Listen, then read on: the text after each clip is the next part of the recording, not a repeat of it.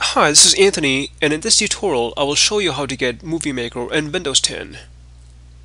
I've been using Windows 10 since November 2015 and will be doing a Windows 10 review based on my experience.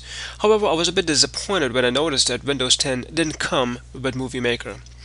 You probably already know what Movie Maker is, but in case you don't, it is a free editor that comes with the Windows operating system. I use it a lot for video editing because it's very easy to use and effective.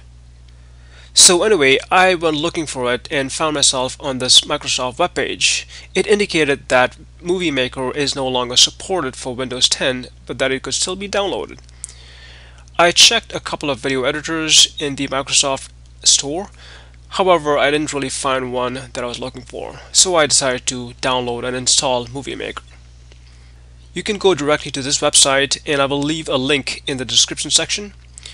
And you'll be brought to this page where you essentially just download it. Just make sure to check your system specs and then save the file, and then depending on which browser you're using, I'm using Firefox, just go to the download section and install Movie Maker by following the instructions.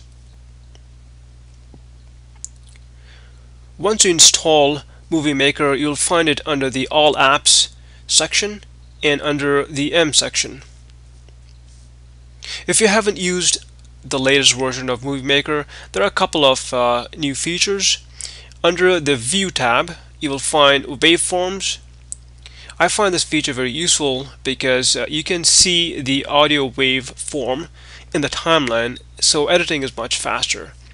The other new feature is Video Stabilization, which is also a useful tool to correct shaky video. Well, that's all for now. Look for my Windows 10 review if you're interested on my YouTube channel.